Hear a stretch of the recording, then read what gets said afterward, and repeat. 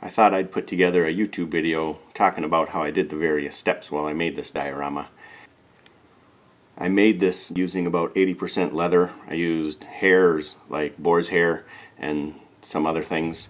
The shorter grass and the needles are made out of synthetic fibers.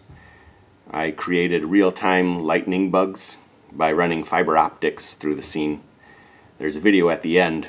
If you check that out, you can see them going. I embedded two little teeny leather fish into the epoxy. They're both about the size of a drop of water. Smallmouth bass and a northern pike. The diorama is about 23 inches by 18 inches.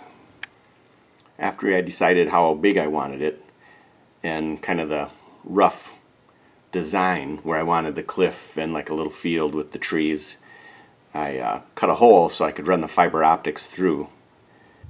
I started cutting the different shapes after I figured out exactly how I wanted everything. I would kind of have a template set up, and then once I cut one layer I would trim that template down, use that to mark the next layer of leather, and I worked up in a few layers, glued them down real good, and set some weights with a board on top and let them dry. Then after they dried I would do a few more layers. For the terrain I mixed acrylic paint into leather dust. I added just enough paint for like the consistency of wet sand and then let that dry. If the color needed to be a little brighter or deeper toned, I would mix some more paint and let it dry again. If I did too much, it would just get muddy and clump up real bad. Like the pinks and whites and things like that took quite a few coats to get enough paint worked onto the little pieces of leather dust to get the colors I wanted. The rocks I made by mixing water-based glue, like a Elmer's glue, a clear Elmer's glue, into the colored leather dust. And I would just kind of drop globs in there and then mush the leather dust into that glob until it kind of had a consistency of clay. Shape it how I wanted it, let it dry, and then after it dried you could sand it and even carve it a little bit.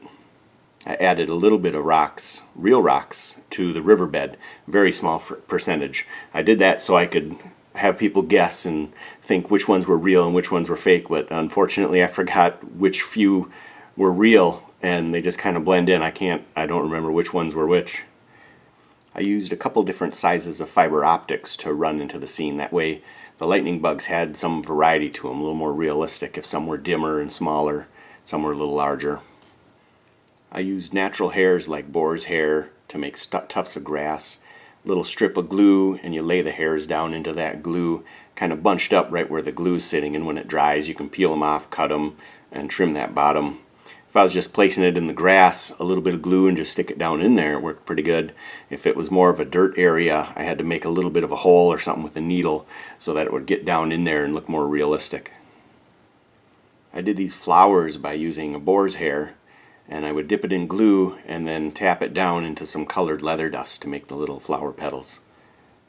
The excess leather dust when I was making larger rocks had a lot of little chunks and things in it, so I would just run that through a screen, and it gave me a lot of little rocks and things that I could cut and carve.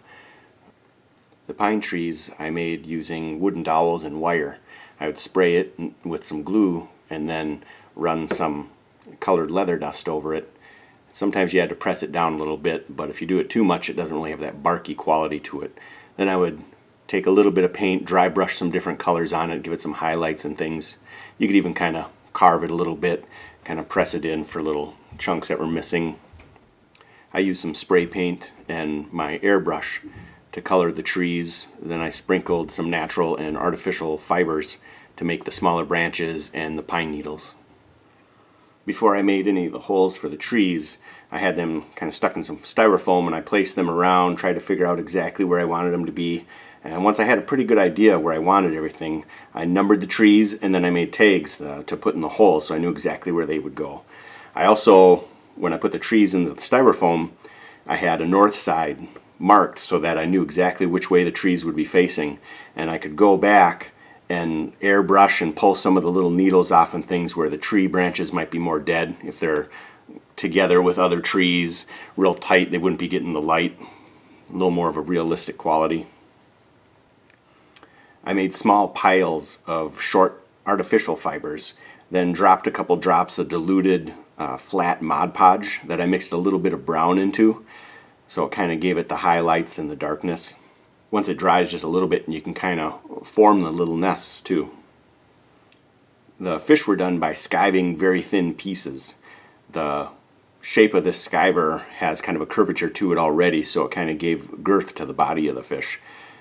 So I would do that, and then I painted them with acrylic, kind of sanded them and cut little fibers and things off. The acrylic kind of helped seal the layers. Then after that I colored the different shades and the patterns to match the natural fish colors. One is a northern pike and one is a smallmouth bass.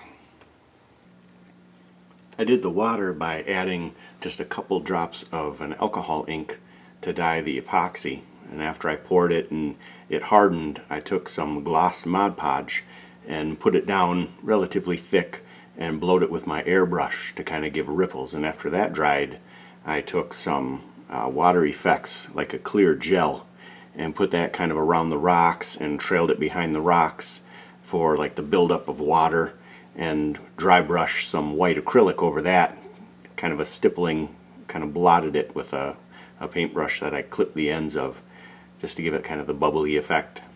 I hope you like it. Thanks for watching.